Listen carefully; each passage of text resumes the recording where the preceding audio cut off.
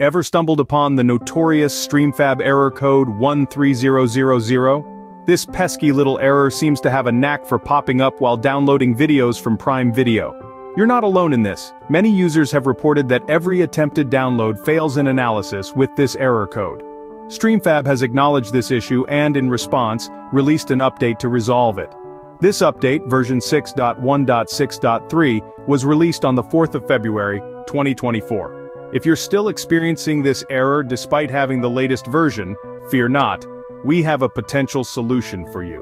First things first, verify your StreamFab version. If it's any version prior to 6.1.6.3, you're going to need to update StreamFab. However, if you're already running StreamFab 6.1.6.3, but the error persists, try this trick.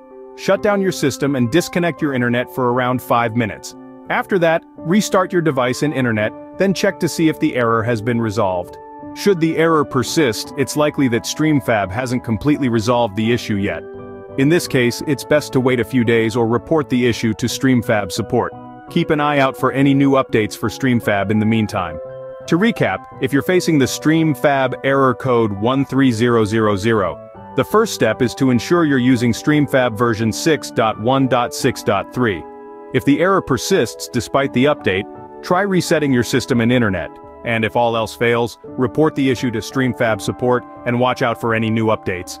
Remember, when it comes to tech, there's always a solution. So, don't let error code 13000 dampen your streaming experience. Keep exploring, keep learning, and keep enjoying your favorite content with StreamFab. If you like this information, don't forget to subscribe, it will be a great support. And for more tech updates, visit queries.com.